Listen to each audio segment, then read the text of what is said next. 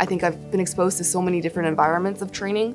So I feel like training in an underserved population in the clinic has really opened my eyes to just how many components of healthcare there are and all the components that a patient needs to succeed.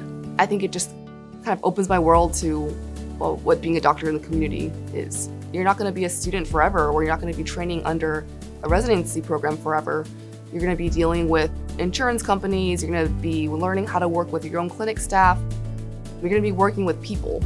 Having this knowledge of kind of this multifaceted approach to what the healthcare system is just really important to shape yourself as a leader.